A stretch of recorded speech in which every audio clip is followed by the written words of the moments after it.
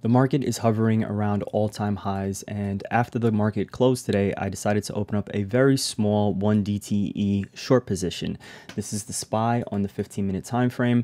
I noticed this bear flag, but that's not the only reason why I decided to open up the short position. I just wanted to share some thoughts that I have and the reason behind why I opened my trade. So starting with the obvious, one thing I noticed as the markets closed today was this bear flag. It was forming all day, but I waited until after the market closed because sometimes the last 15 minutes of the day, we see some random price action and it can completely throw off a trade. Index options or options on the ETF like the SPY, QQQ, and IWM, you can actually trade these options 15 minutes after the market closes if you're using a platform like Thinkorswim. On the NASDAQ, there was also a similar pattern that was forming and that caught my attention. On the volume profile for the ES, I noticed that we actually broke down below the value area low today, and we actually spent a decent amount of time there. On top of that, the market was consolidating below last week's point of control. So this volume profile is showing the profile for the entire week. So this is last week, this is the week before, and this is the current week's profile. The point of control is all the way up here. Now this can be some sort of supply zone that's forming up here. There's no way to know until price returns back up to this level, and if it gets rejected, then we'll have some sort of confirmation that this is indeed some sort of supply zone that has been forming up here. But today, it was interesting to me that the market was spending a decent amount of time below this zone. That was showing that buyers were not really looking to be that aggressive, as price was actually struggling to bounce. That's not the type of price action that we tend to see whenever buyers are aggressive or whenever we can expect a strong bounce in the market. My trade was only open a few hours ago, so anything can happen tomorrow. The actual position is a bear put spread on the SPY. I'm long the 669 puts and I'm short the 665 puts. This is a vertical spread. It's a very simple spread. It didn't cost that much to open. It's a 1 DTE. Whenever trading directional 1 DTE trades, as far as I'm concerned, you have to be willing to risk almost your entire position, because if the market gapped up 1% tomorrow, this trade will be essentially dead and I'm going to lose anywhere from 70 to 90% by the time the market opens. So you have to use a position size that you are very comfortable with. In my case, I'm only in 2 lots, so it's nothing that crazy. If the trade does not work out, it'll be a small loss or it can be a really nice gain. But as far as I'm concerned, I could be down 100% tomorrow. Something else that caught my attention here today was the fact that the ADD was weak all day. So this is also confirming the price action that we were seeing on the charts. I was spotting no divergence between the ADD and price action, so I was not eager to buy the dip. Anyone that knows me knows that I am generally not looking to be short the market. And if I am short the market, it's generally going to be a small position or it has to be backed by some larger macro thesis. In this case here, I'm just looking for a really nice win relative to how much I'm risking. There was no real divergence in the VIX today, so as we can see, the VIX actually elevated and it held its gains all day, consolidating around the highs. This week actually started with an elevated VIX, so that was something that I took notice at the start of yesterday. The market has gone lower and the VIX is also staying elevated. Something else that I also clocked was we were hovering around a key gamma strike here today. 668 is a key net negative gamma strike. So take notice of how the bear flag formed. I remembered a couple weeks ago, we had a similar situation where this bear flag formed right at the highest net negative gamma strike, and overnight there was a gap down with a little bit of continuation in the morning. I'm not expecting the exact same thing to happen. However, if that did happen, that would be great. If we gap down below 667, then I would have high conviction that the market is going to 665 tomorrow. But at the same time, I generally like to wait for the support level to break before I get short, unless I'm shorting on the backside weakness earlier in the day, but that's not the case here today as I open up the swing position after the market's closed. If the market went down to 665, that would be about a 0.6% drop in price action. A 0.6% drop would put me right around here. Now with 2 lots, we get down here, let's just say we closed around here, that's around $600 return. Now, I'm not looking to hold this until the end of the day tomorrow, but let's just say it's around middle of the day or so, and we're around here, 0.6%. It's around a $500 return, and considering that it's only a 1 DTE and the amount of risk that I'm taking, I would consider that a really nice win.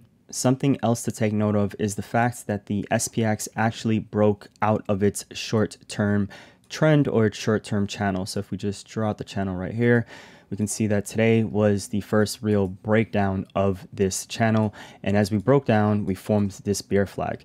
Now for a larger short trade, I would generally wait for price to try to get back into the channel, and if it fails, that's where I would look to enter in a short trade with a little bit more risk and probably go in something like a 14 DTE trade, as I would expect a larger drop. The opportunity would be much better, the risk would be lower, and so forth. But for a smaller trade like this one, I don't want to end up missing out on the markets gapping down or potentially selling off early as the bell rings. I do trade futures options, and that's a benefit. So if tomorrow morning pre-market I see some extra confluence or there's something else that I like, I can always add to the short position. I can either short the ES or I can actually buy ES puts. The current short position in which I'm in can be considered a feeler or a starter position that can be something that turns into a bigger swing trade. I would love to see the ES actually try to make it back up to this point of control and fail here. That's again where I would look to enter in a more aggressive short position, especially if we see some sort of confluence with the SPX trying to come back up to the channel and failing. The way price behaves at certain levels on your chart can be an indication for what's likely to come also.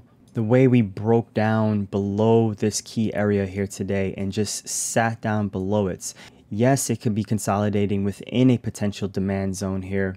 This was a previous all-time high right here. As we can see, the markets put in an all-time high, sold off, then it came back, broke out, retested it, went higher. It has yet to come back down to this level, so it is actually consolidating above a level. So for all we know, this can be a higher high that's forming, and maybe the market will consolidate and actually push higher.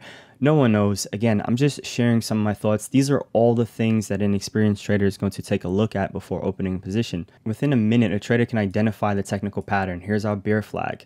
Within a few seconds, we can identify the consolidation below support. We can spot confluence with the NASDAQ. We can see some sort of confluence with the market internal like the ADD. We can see confluence with implied volatility using the VIX as a proxy. We can see that there's no divergence on an indicator like the RSI on the ES futures. We can see the consolidation below the volume profile's value area low or below the previous week's point of control. I'm sharing my screen from one of my monitors, but within a few seconds, my eyes just look around these things and go boom, boom, boom, boom, boom, boom, boom.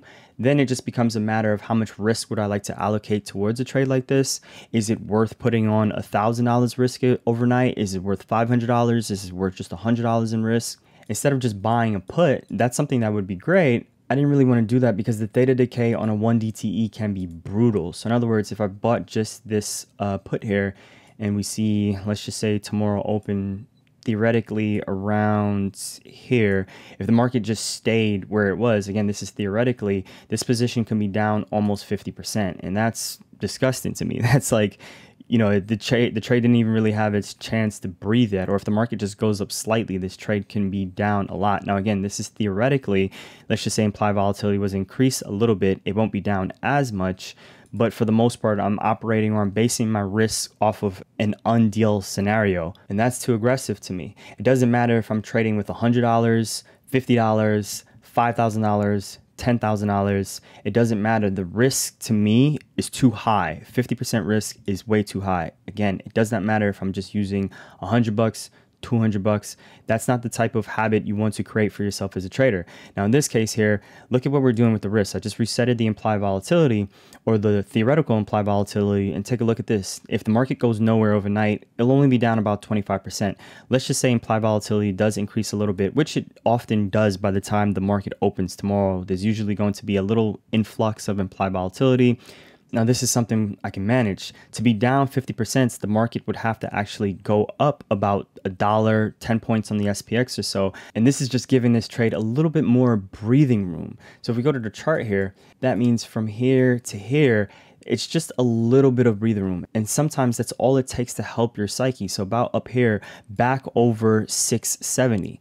That feels a lot more comfortable to me as a risk manager to be able to open up a position now because my stop loss is above 670. At this point, I don't really want to be in the trade. It would be brutal to buy a 1 DTE put and the market opens up right here and then that position's down 50% and then I stop out of the trade and then 30 minutes later the market just rolls over and then it ends up dropping. But opening up the spread just means I still have the same asymmetrical potential for returns, meaning if the market did go down to here, I can still make a large gain relative to what I'm risking, but I'm giving the trade more of an opportunity to actually be successful. So the first 30 minutes of the day, it's less anxiety, there's less concern or less worry, and it's less of a haste to stop out of a trade prematurely. It actually means if the market was to go above 670, I'll be willing to wait to see how that 15-minute candle closes and then see how the next 15-minute candle opens and potentially how the next 15-minute candle will actually close, because it's not uncommon to see the first 15-minute candle just jump up like this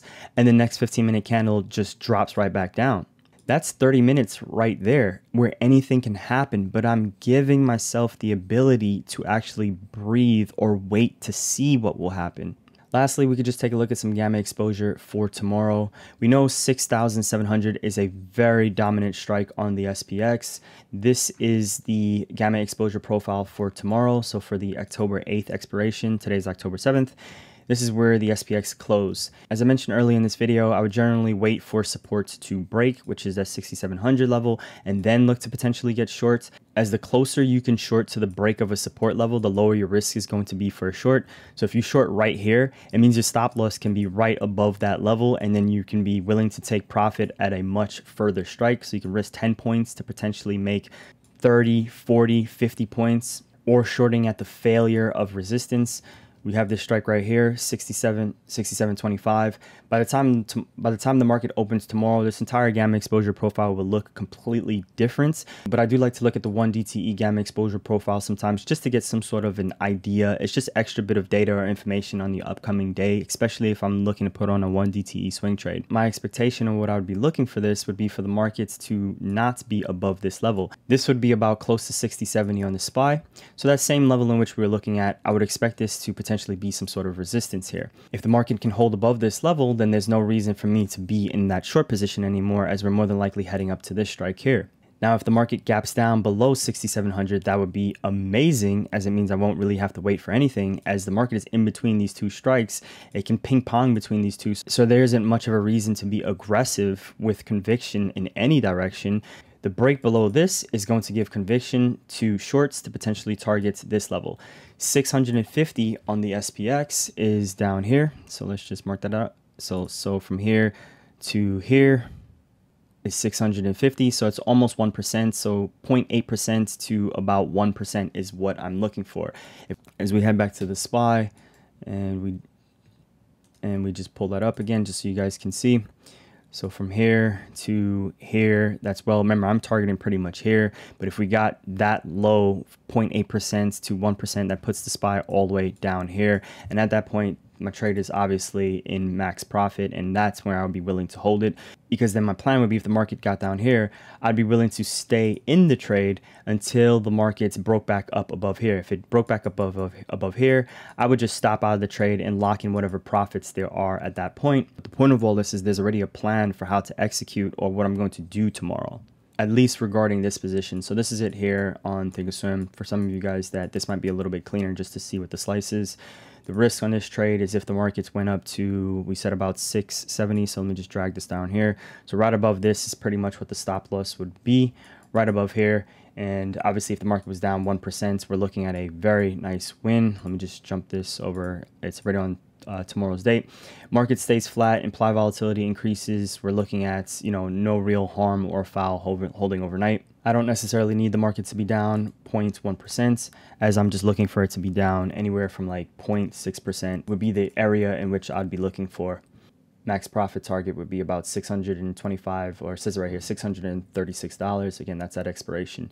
The only way I would hold this until expiration is if the market gapped all the way down to here and then it bounced back up to here and it failed here, or just consolidated around here for a bit. By that time tomorrow, the trade will be up over $500. I'll just close out the trade, as anything can happen the last few minutes of the day. It would be pointless to hold it and give back all those potential returns. As simple as the trade is, in which I'm talking about in this video, you guys know that I generally have a plan for the week, and there are other positions in which I have opened for the week also. So this is not the main bread and butter. It's just a cool trade that I figured I would just come on and share with you guys, as it's simple enough. At the end of the day, it started with just identifying the bear flag at this interesting level on the charts, similar to what happened a couple weeks ago. This is the trade here, but I do have, you know, an iron condor that's also running, that's been doing well. Can just leg out of the trade. It actually within 24 hours decayed over 32%, which is great. It's currently decayed over 40%. And then I have this unconventional counter spread that I also decided to open. I couldn't resist some of the theta decay around 6,700 earlier today. Also a 0 DTE iron fly, as well as 0 DTE iron condor around the 6,700 strike today, did really well. When you trade complex option strategies, you tend to layer positions onto each other, as you're generally managing an entire portfolio, never putting too much risk on any one individual trade, especially if you're a non-directional trader or a trader that really enjoys theta decay. All right, guys, I hope you enjoyed this video. Well, stay tuned. We'll see how tomorrow ends up working out. I don't know if I'll do a video tomorrow on how the trade works itself out. You guys can follow along, check it and see what happens for yourself. Hopefully you learned something. Subscribe to the YouTube channel if you did. Leave a comment, like the video. Thanks for watching.